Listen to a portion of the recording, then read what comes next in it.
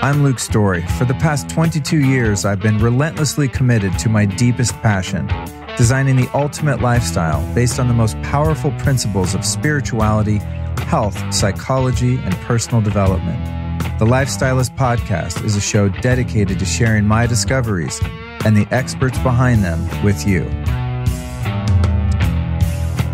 All right, Chris, let's talk about mitochondrial function and energy. I'm really excited to discuss this with you. Sure, thanks. So mitochondria is basically an organelle inside of our cells that acts as the power supply of our cells and consequently our body. It produces ATP. It takes the oxygen that you breathe and the foods that you consume, and it transforms that into energy. What happens when people have what's called mitochondrial dysfunction?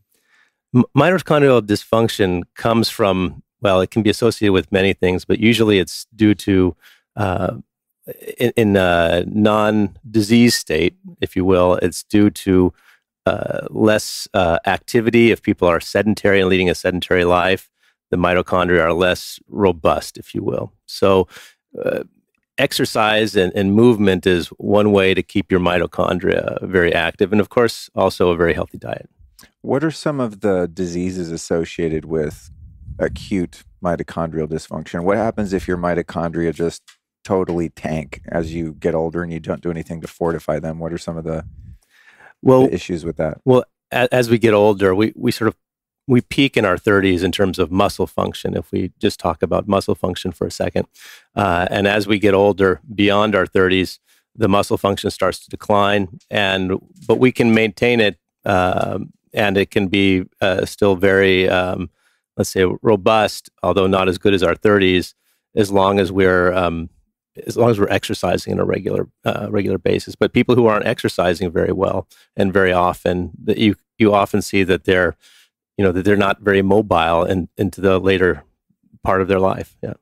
And what about mitophagy? Could you explain kind of the recycling system? I know some people are familiar with autophagy, where your cells are recycling. How does that work with mitochondria? So inside of our cells, there's a process that's innate to maintain a sort of a homeostasis of our mitochondria. And this process is called mitophagy. And essentially what happens is that as mitochondria are producing energy, the mitochondria can get damaged basically through reactive oxygen species. It's producing energy, and reactive oxygen species that are produced, and that causes the damage that then needs to be cleared away. Otherwise, the mitochondria won't be very functional on a continuous basis. And so the cell has this process that's called mitophagy, in which these damaged mitochondria are then sort of sequestered into a recycling pathway, and they're broken down into their component parts, and then these component parts are then sort of used to reconstitute mitochondria, essentially, and grow mitochondria, which then divide and keep the bioenergetic status of the cell at its optimal place. How old are mitochondria? Do we know? Well, mitochondria are passed from. We get the mitochondria in our body come from our mothers originally, and so and in terms of the mitochondria itself, there's the cells. All of our cells, with the exception of our red blood cells, contain mitochondria, and so as you, and depending upon the cell type, there may be more or less mitochondria. So there's not, I would say, a particular age of the mitochondria. It's a very dynamic process of recycling. I think what I was getting at is, were they here before us? Or, you know what I mean? Like, because are mitochondria essentially a bacteria? Would that be a valid statement? Well, what are they, and how did they show up throughout our evolution as a species? Or are they just like in the first human from day one? Or well, I think that comes with the evolution, that it's been believed that the mitochondria are basically other bacteria, and that they sort of somehow fuse during evolution with our cells to then allow our cells to produce ATP. Essentially. Okay. And so if we're inheriting mitochondria from our mother, would that mean that if the mother's mitochondrial function is robust and she has them working functionally and has a lot of mitochondria, would that offspring have a better chance of success and energy and mitochondrial function? For sure. Yeah. I mean, as we receive the mitochondria from our mother, this is a great sign in terms of your longevity. So normally you would see that people who have mothers with highly functional mitochondria, they're going to be also very fit as well. So say a woman wants to, is preparing to give birth and wants to ensure that they have an abundance of mitochondria and that they're well functioning. Are there any tests that have developed where one could assess that? Like you could test your micronutrient levels, for example. Are there means by which people can test their mitochondria?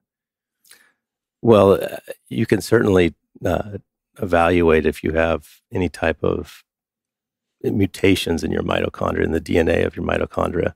But in terms of just overall health of mitochondria, I don't believe that there's any test, but I'm not aware. So if you're testing the function of them, what are those tests called? And if someone listening wanted to go, say again, a mother is preparing to get pregnant and is like, oh man, I want to pass off the best and most robust mitochondria, what kind of testing would one do to determine the function? Is there like a blood test or something that easy, or is it more sophisticated? I don't think there's a standardized test for that purpose, other than if you have a disease, as I was mentioning before. Okay. And so what are some of the common ways that people, whether they be mothers-to-be or not, can improve their mitochondrial function? Well, certainly I would say a combination of just your lifestyle choices. So one is exercise, of course. So when if you're exercising a lot, the whole process of exercise stimulates mitochondria, an improvement in mitochondrial function, mitochondrial biogenesis, and in fact also mitophagy. So if you're running on a regular basis, that helps you maintain your mitochondria at its peak. What about fasting? Does that have any value in this? Yes. Well, fasting as well is known to, caloric restriction is known to also improve mitochondrial function in general. Yeah. And how does so if what we're going for by fortifying our mitochondria and being mindful of their health, because we want the ATP, the energy that they're producing, how does something like using NAD that improves the production of ATP play into the mitochondria? Are there things other than ATP that we can use as an intervention to ensure the production of ATP? Well, in terms of general supplements today that just help your mitochondria function better, there are the coenzyme Q10 and L-carnitine that people use a lot. But that's more for the general functioning of the mitochondria. Now, our product is Urolithin A, and I guess we'll talk about that a little bit later, and that's targeting this pathway of mitophagy, as I was mentioning before, which is essential for basically the turnover and the maintenance of a sort of robust bioenergetic pool of mitochondria inside of our cells. Have you looked into, speaking of mitochondria, because I've done a couple shows on this, have you looked into deuterium and deuterium depletion as it pertains to ATP production by chance? No, we haven't. Oh, okay. Yeah, it's an interesting concept, and the audience, the older listeners will be familiar with this, but over time, because there's so much of this heavy hydrogen in our atmosphere, water, air, foods, things like that, especially processed foods and industrial foods, that we build up these really high levels of this deuterium, and it gets in the nanomotors of the mitochondria and slows down the production of ATP. It's really interesting. So there's companies now that are making deuterium depleted water, and so if you kind of dilute the metabolic water in your system by drinking this water, then ultimately you start to deplete your deuterium levels and bring them down. And it's an interesting thing. It's probably the most nuanced and kind of out there thing that I've found in terms of the mitochondria and the ATP production. And I'll put that in the show notes for people that are like, what are you talking about? But whenever I talk to someone about mitochondria, I'm like, do you know about this thing? Is it legit? And there seems to be a lot of science around it. So I think many people are familiar with the fact that, there are foods that we can eat that have constituents that are supportive to various systems in our body. And, I think when it comes to eating plants and eating fruits and vegetables and things like that, oftentimes there are benefits and there are ingredients, molecules in these foods that have the ability to support our health, but oftentimes they're not in adequate amounts, or there are other not so desirable molecules or tons of sugar and things like that. Sure.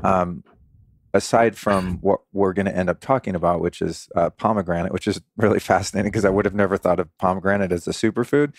Are there other foods that, we can derive benefit from, but more so if they're concentrated and isolated versus, eating, vegetables with tons of, oxalates, or eating fruits that have tons of sugar? If someone thinks of vitamin C, that's great. Well, I'll drink a huge glass of orange juice and wreck my metabolism and glucose levels. Yeah. What do you think about, I guess, that in general, about some of the foods and things that are good for us, but also kind of have a downside when it comes to consuming mass quantities of them? Yeah, I would say that a lot of the juices are very rich in sugar. So if you're consuming a lot of juice, that's probably not ideal.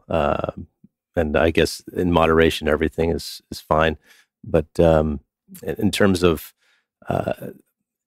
specific food items that you could concentrate, of course, there's a big interest in making supplements of extracts of different foods that normally are where they extract the sugar and remove the sugars from them, to allow people to sort of get that mixture of nutrients that you might get from that particular food type.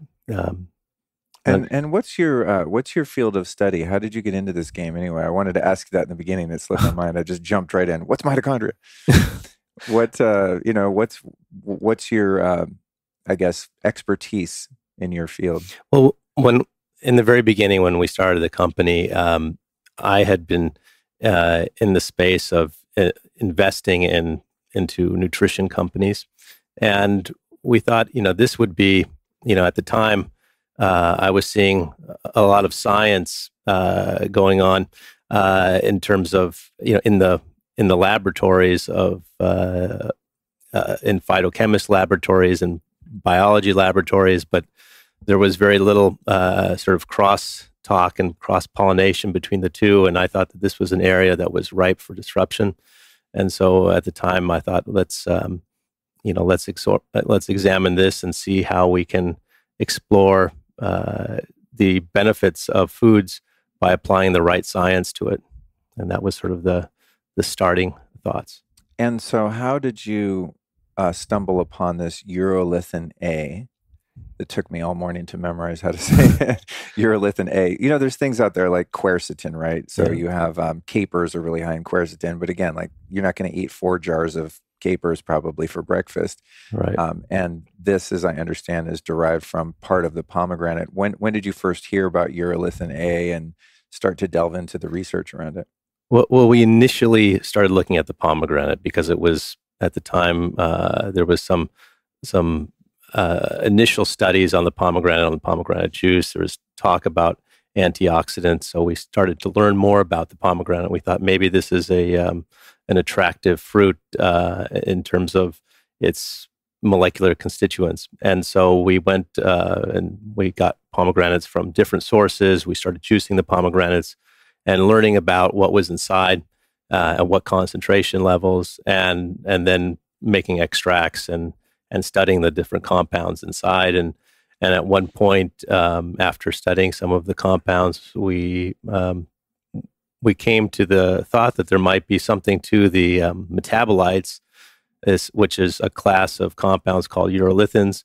one of which is urolithin A. And these metabolites are produced when you consume the compounds inside of the pomegranates, the class that are called the ellagitannins. In that class, you have punicalagin, which is very rich in the pomegranate. So when you consume that, what happens is that your gut microflora then will transform that into metabolites.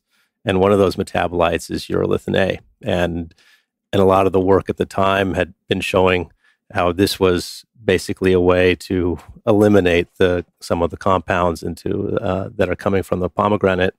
What we thought was perhaps that this is something that actually has a biological importance, and so we started studying that as well. Are there other foods beside pomegranate that are high in this urolithin A? Well, there are a number of foods that have these precursor compounds, these ellagitannins, and they tend to be these small fruits and berries, such as let's say raspberry, blackberry, and then there's some nuts like walnuts and pecans that have these precursor compounds. And so, if you consume them as well, you'll also get exposed to urolithin A, but only if you have the right gut microbes. Ah, right. Yep. So there are foods, pomegranate and these others, that contain the metabolites, but then it's still up to your body to produce the compound urolithin A, which is what we're going for the mitochondrial function and autophagy and stuff. Right. So there's several foods that will have those starting compounds, those ellagitannins. Yeah. Got it. Ellagitannins. Okay. Yeah. So I know the word tannins. Makes sense. Antioxidant-rich foods often are accompanied by tannins. So if somebody's gut is wrecked and they just, have dysbiosis and things like that, is it more difficult for them to produce that? Or is it a genetic thing where some people's guts are just kind of built to create that process and others aren't? I don't think it's really understood why some people's gut microflora are able to make this conversion of the ellagitannins to the urolithin A, and some aren't. We've conducted a study that we recently published in the European Journal of Nutrition that basically shows that there's around 40% of the population, at least in our study in the U.S., that are able to make this conversion from into urolithin A when drinking pomegranate juice. So with the stuff that you guys make, I'll show the camera. It's called Timeline. Comes in a little pouch. By the way, it's actually pretty delicious. Oftentimes, I go to conferences and stuff, and I try everything, and some things don't taste that great. Yeah, I was like, this actually kind of tastes like pomegranate. It's not like a fake sweet thing. So with Timeline, for example, would some people take a product like this and not be able to actually have that conversion take place? And how would they know if it's going to work for them, whether they eat, 40 pomegranates in a sitting or they get a concentrate like this? Well, so what's important to understand is that Timeline takes all of the issue of the gut microbiota out of the equation. Oh. Because we're giving urolithin A directly into the product. Oh, so it's already like pre-converted, for lack of a better term? Well, yeah. So you're getting the actual end product that you would normally get if you were converting the ellagitannins into the urolithin A. Okay. You're just receiving the urolithin A. Oh, cool. Yeah. Damn, that's a pretty badass discovery. And so the nice thing about it is we give a very precise dose that we've studied in clinical studies. And so you know exactly how much you're getting, as opposed to, a normal diet where you don't really know what you're getting, because one, you'll have to eat the same type of foods every day, and then you have the whole issue of the conversion. In the latest study that I was referring to, we compared the amount of urolithin A that you get from drinking a glass of pomegranate juice to taking 500 milligrams of Mitopure, which is our urolithin A. And we see that over a period of 24 hours, you have 6 times more urolithin A exposure. So, so essentially, if you're taking, if you want to take juice and you are a converter, you would need to take 6 large glasses of pomegranate juice. I wonder how much sugar is in 6 glasses of pomegranate juice. More than you more than you probably want to consume. I mean, not to vilify sugar. To be honest, last night I snuck down to the market here and bought all kinds of things full of sugar and felt it this morning. But it's for me, like, I don't vilify sugar, but if I'm going to eat sugar, I'm going to eat something that probably tastes more rich and satisfying than 6 glasses of pomegranate juice. Yeah. So are you deriving this urolithin A from the juicy, fruity part of the pomegranate, or is it coming in kind of the rind and those bitter yellow bits that we try to avoid when we pull one apart and eat it? Yeah. So these ellagitannins that I was referring to are really found into the white part of the flesh inside the pomegranate, the bitter part. So these ellagitannins are very bitter tasting. So the more bitter your juice is, the more ellagitannins you'll have in your juice. And typically that part of the pomegranate is the part that people avoid eating, right? I mean, it's kind of the fun of opening a pomegranate is picking out the little seeds. And you have the reward of that, and you kind of discard the yellow bitter bits. Yeah. It's similar maybe to oranges. I remember when I was a kid and my mom would cut up an orange, she would always recommend that I eat the rind. Is that what it's called? You know, the soft, fluffy part. Oh, you got to eat that for whatever. She was kind of a health nut like me. Mm-hmm. So it's unlikely somebody's going to eat that part of the pomegranate, honestly. Yeah, it's not your preferred part of the fruit. Yeah. Okay, so when we get this urolithin A directly like this, how is that impacting the mitochondria positively? Well, so back to the first part of our discussion, we were talking about mitophagy. So we studied the urolithin A for a while, and we saw that when we were testing it in the lab, in vitro, and cell culture, we saw that it was improving mitochondrial function. And we took a deeper dive to look into the mechanisms, and then we understood after a lot of studies that it was stimulating this whole process of mitophagy. And it was very exciting because it was the first compound that's been shown to induce mitophagy in cells. Wow. Yeah, natural compound that was safe. Of course, there's compounds that can do that, but that are toxic. And so this was it was very exciting. And we started sort of translating that to see what its impact would be on not only mitochondrial function, but also sort of physiological function. And we did this through extensive preclinical testing and looking at muscle function in mice and in rodents. When you're doing a test like that and you're using mice, how do you titrate the dosage to get the equivalent of what a human would eat? So I think these packets were like 500 milligrams.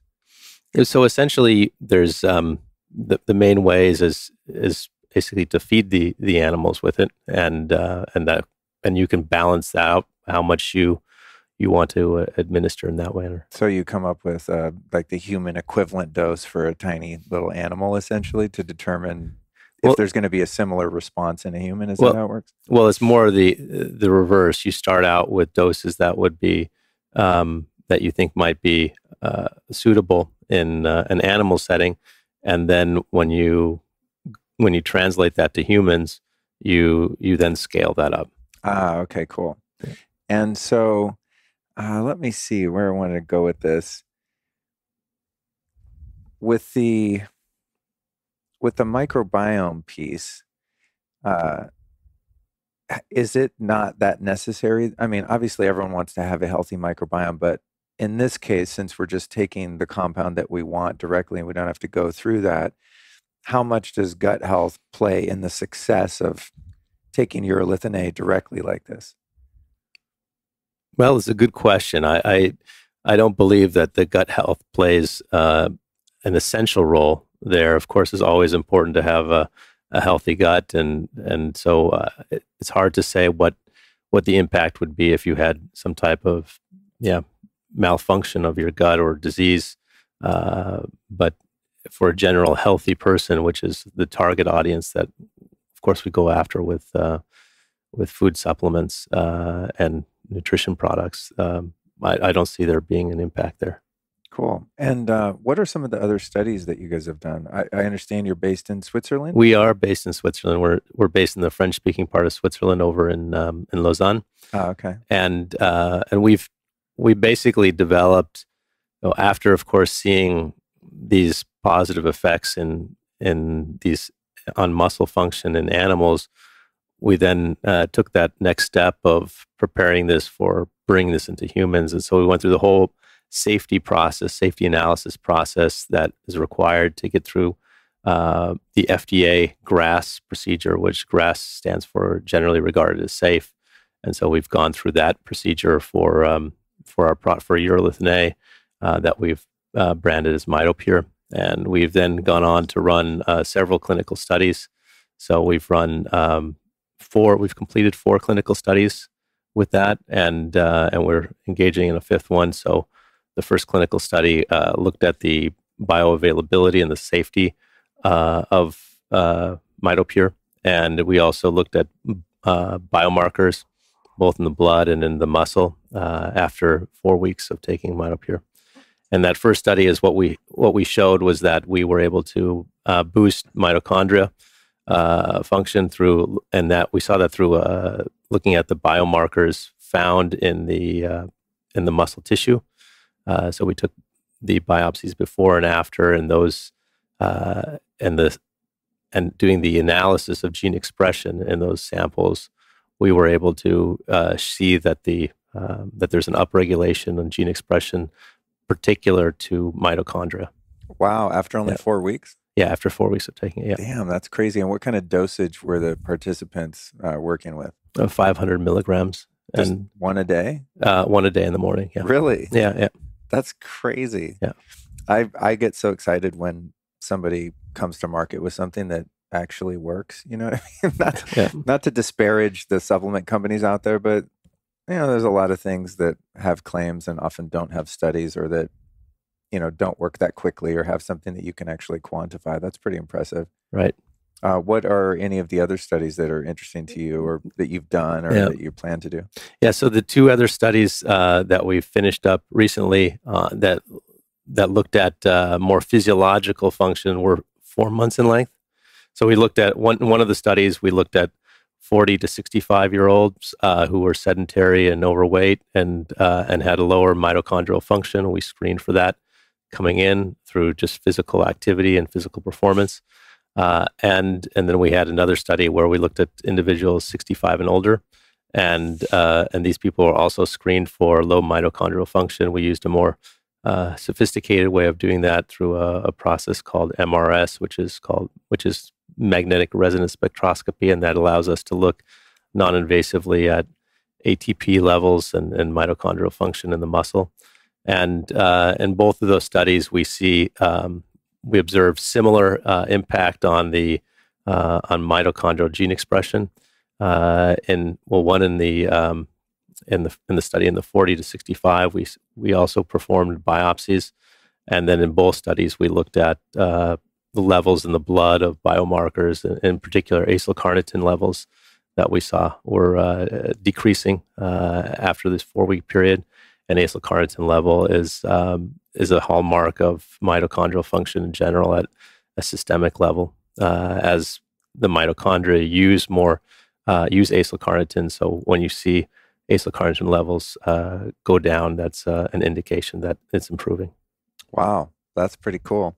And then what about where are mitochondria mostly centered in your body? Are they highly concentrated in the heart and the brain? Is that kind of skeletal where we find a lot in muscle, skeletal muscle, cardiac muscle, the brain? Of course, mitochondria are found in essentially all of our cells, with the exception of red blood cells. And as we were saying, the muscle and the brain are key organs where mitochondria are playing an important role. And so if somebody's mitochondria are in tip-top shape, what's the subjective experience of that? Does one have clearer thinking, athletic performance? If somebody's just rocking with their mitochondria and ATP production, what's the difference between that person and someone who is, having a dysfunction in that area?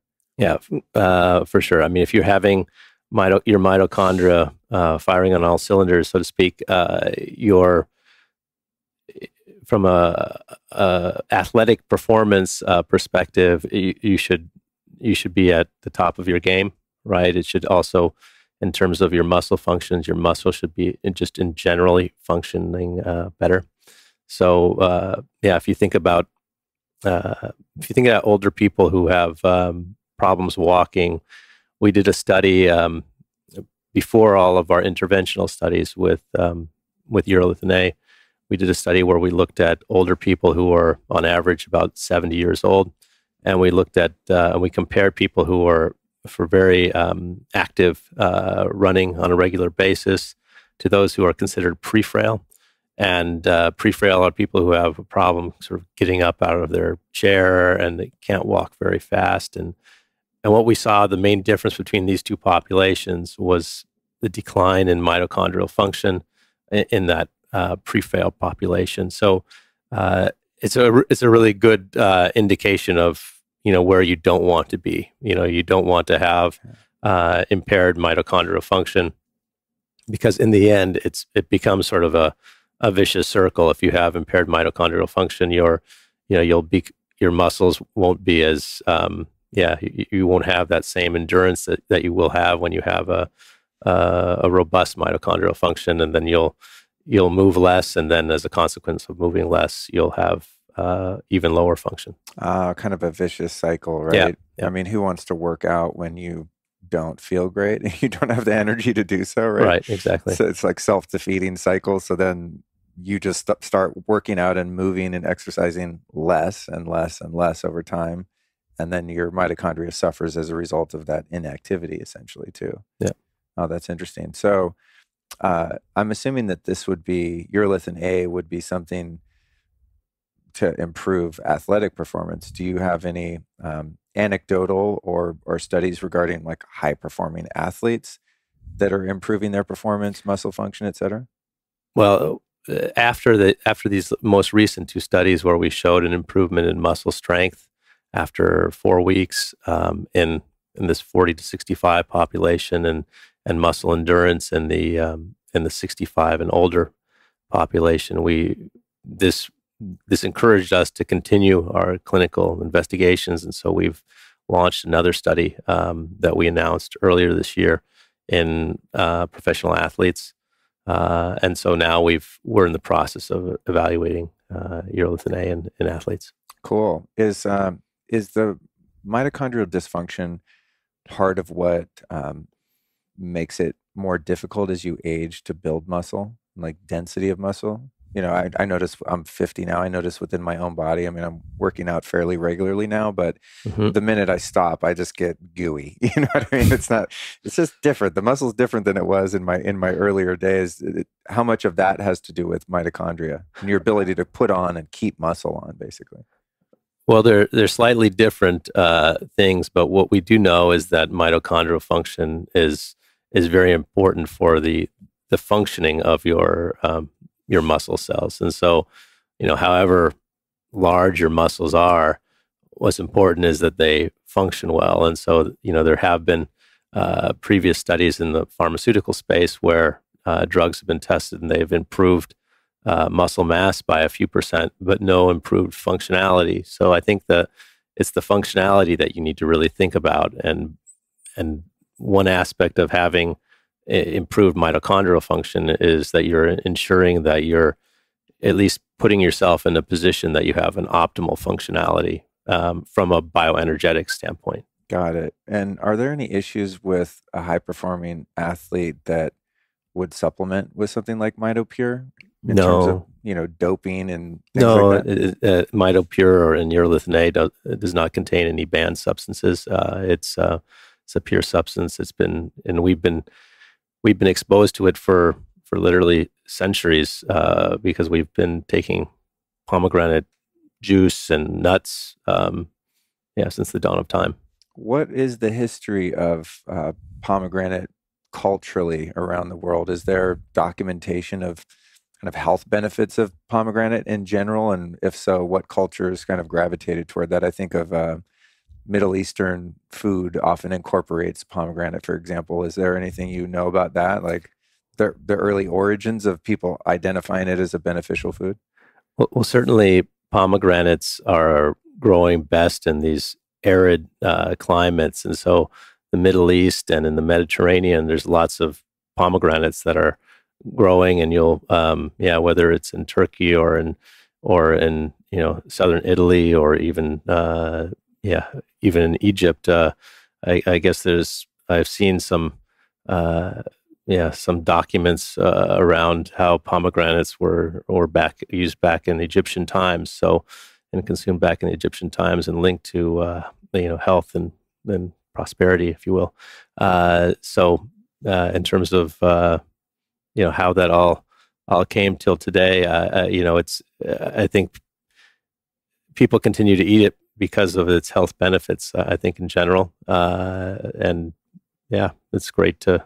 Yeah, it's interesting, when you look at different foods that have health benefits throughout history. I wonder sometimes just how much of that is folklore and how much of it is ancient wisdom that's legitimate. It seems like humans gravitate towards certain natural foods, and sometimes there's a mythology around certain foods, right? That they have these superpowers, and maybe sometimes they do and sometimes they don't. But the fact that you guys have found something in there that is this meaningful and you're starting to validate scientifically is really interesting. I wonder how many other things we're going to discover that our ancestors ate that are actually superfoods in the truest sense. Yeah, I think at least today, with all the tools we have in terms of on the biologist bench, if you will, that now this opens the door to exploring a lot of the foods that people have been taking for centuries for different types of medicinal benefits, and exploring what actually inside of them causes these benefits. Yeah, well, it's like with urolithin A, I mean, I think if it weren't for science, we wouldn't really even understand that. We just go, oh, my grandmother ate pomegranates and she said they're good for you, but we wouldn't really know. So I think, as you mentioned earlier, the ability that we have now to extract the stuff that really matters from these foods and actually, create supplements out of them. Do you see there any potential downside when we're kind of, in a sense, bypassing nature's wisdom, and creating isolates from things, when there are other components of those, like cofactors and other molecules that the creator or nature put into foods, and now we're kind of going, ooh, we want this one thing, like thinking of willow bark with aspirin or something like that. Are there things that we might be missing there by extracting isolates? Well, certainly there's we consume foods for the ensemble of all the benefits of all the components, whether it's the phyto components, or the vitamins, or the minerals, or even protein levels. And so it's important not to sort of go from take that dramatic shift and go directly to only taking supplements with specific components, but you have to maintain a very healthy diet. But I think the message is really that even if you eat a healthy diet, you don't necessarily get the levels of certain components that you may need, and so that you may need to supplement them in order to get those levels. And that's particularly the case of urolithin A, where the active compound isn't really found in the foods you eat, and it's your body that develops it, basically, and converts it. And so if you're not able to convert it naturally, then you can eat all of the foods you'd like that contain these ellagitannins, and you won't be exposed to urolithin A. And so that's the best. And when you can take a supplement like urolithin A at a particular dose that's been tested to show a certain benefit, I think that's where when you have that science around those specific components and the specific levels, that's when you should feel the most comfortable to take a product, as opposed to other products that have been less rigorously evaluated in the clinic, and and are offered at all kinds of different doses, or even you're given the opportunity to take whatever dose you like, where you're making a decision without having that really robust science to help guide you. Speaking of robust science and the studies that you did, so if you did the studies that you did with humans based on one serving, one of these that's 500 milligrams, is there any diminishing return or waste if someone wanted to take 4 of these? Because it's always the way I think. Well, I'm like, 500 milligrams is good, then 25 must be better. Yeah. Is there any point to one that's, say a high performing person, whether they want, mental prowess and acuity or physical performance? Is there a cutoff point where, you're kind of wasting your money by taking more, or is just more and more better?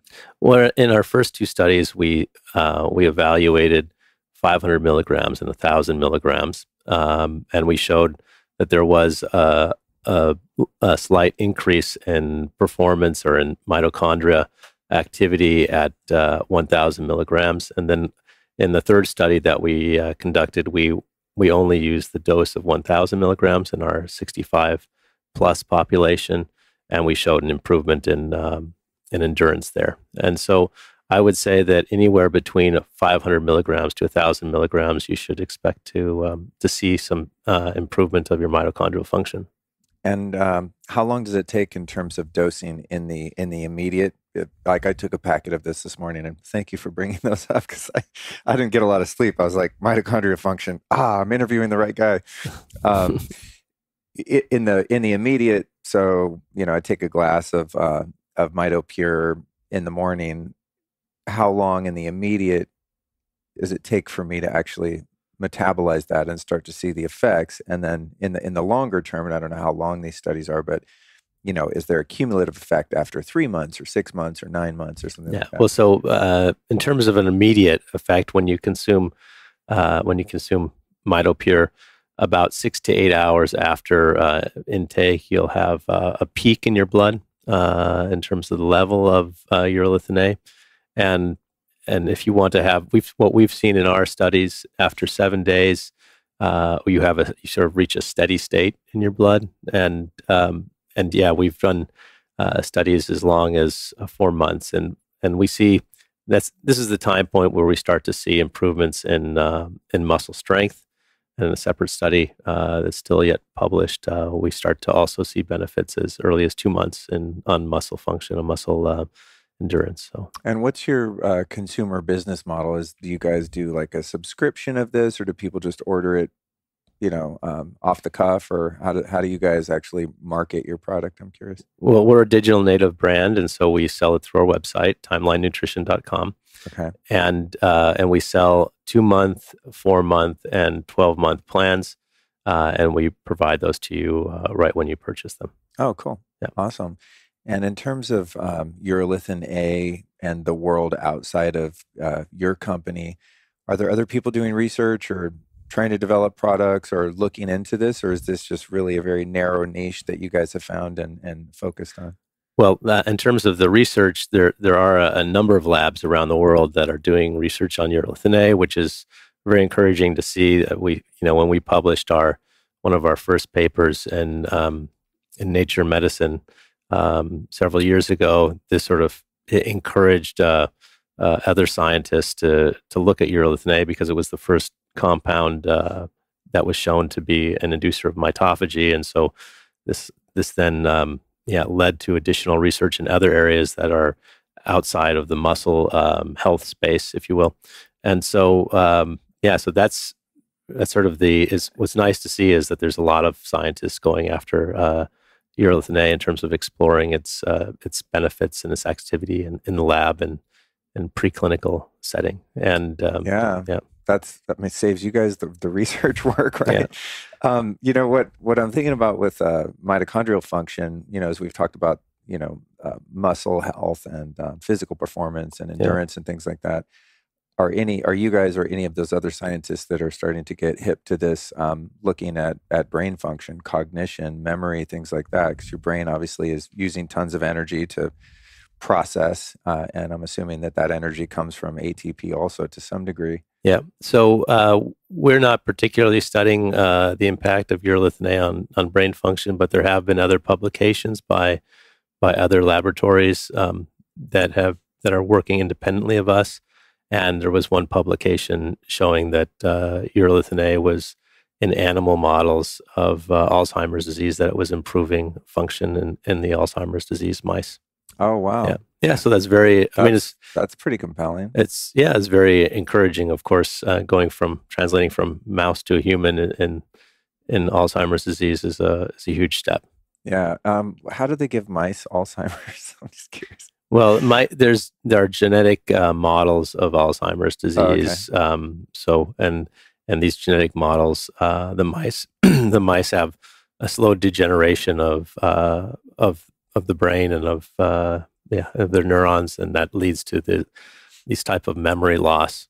And so, in this publication, by administering urolithin A, they were able to show that there was less of a memory loss, and there was an improvement in the memory function. So, wow. So I think it would be interesting to, of course, assess the benefits of urolithin A on the brain. We've been very focused on the muscle. We see the muscle as sort of ground zero for health. If you stop moving, then all of your health kind of declines after that. So trying to keep people, muscle at the peak performance, and then, perhaps in the future we'll take a look at the effect of urolithin A on memory.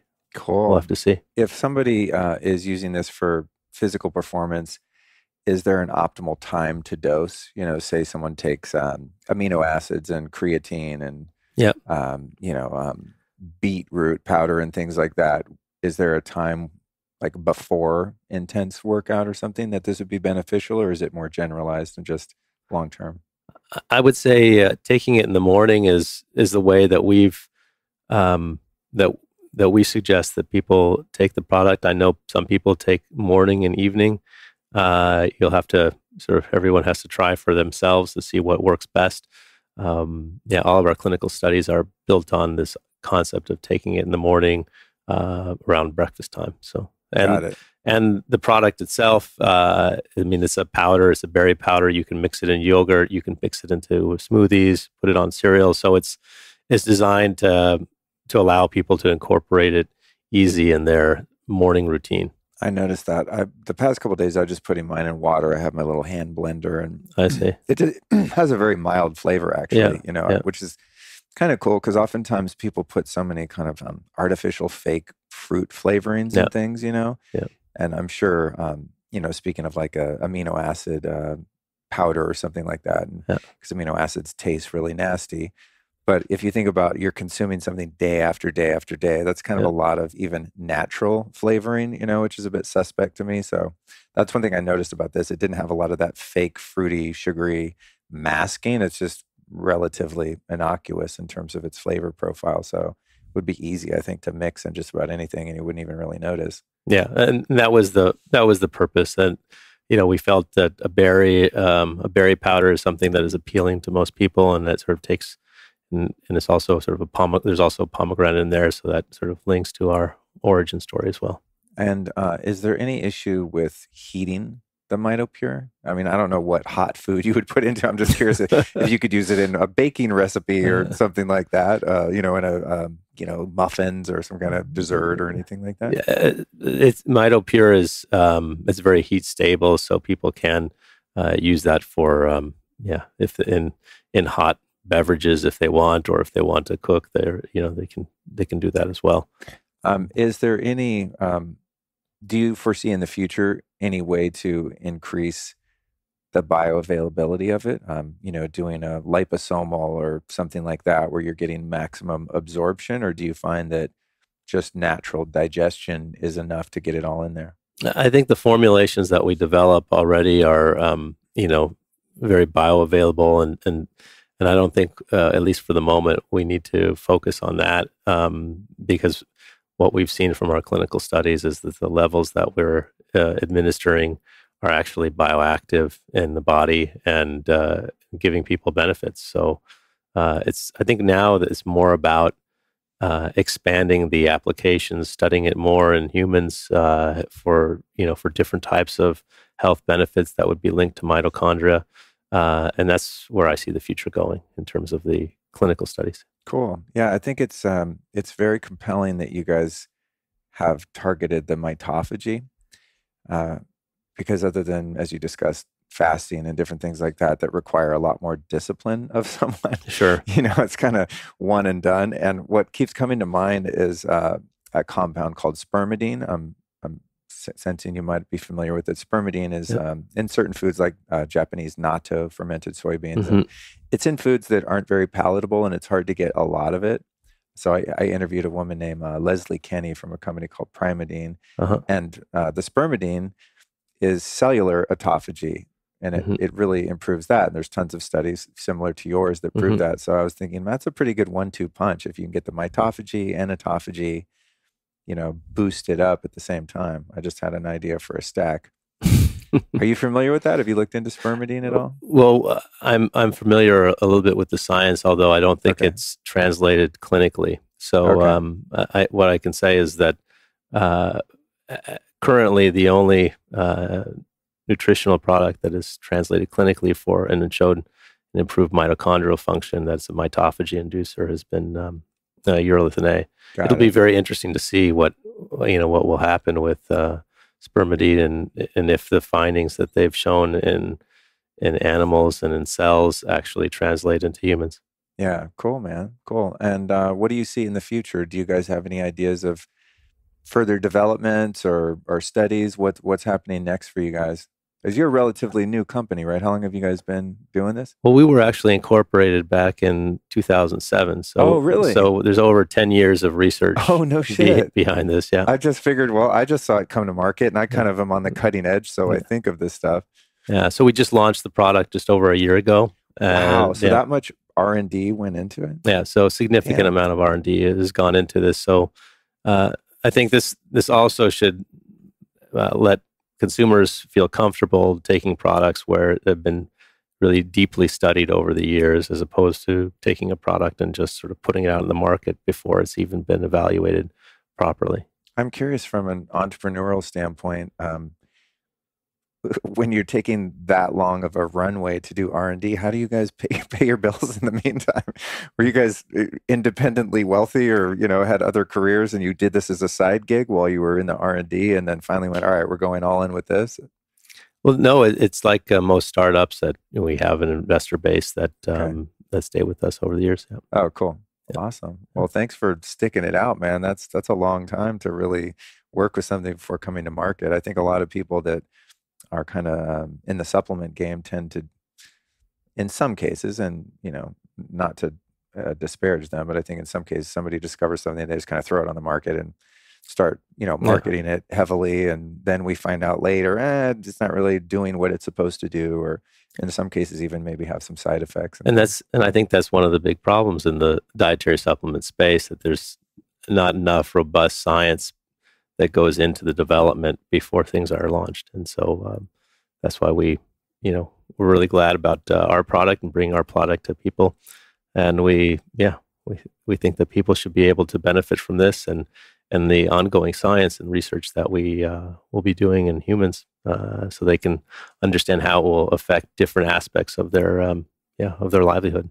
Awesome, man. Well, thank you so much for taking the time to dive into this with me. It's very, very compelling, and I'm definitely going to be grabbing some more of this from you guys and giving it a shot. I think as we age, as and we've discussed, energy is a huge factor. It's like, if you don't have energy, you don't have life. You don't have anything. So I'm always kind of having my antennae up for things that have to do with mitochondria and energy and just performance in general. So so thank you for doing that and putting in the, possibly unrewarding work in some respects along the way to actually take your time and do it right. It's very cool.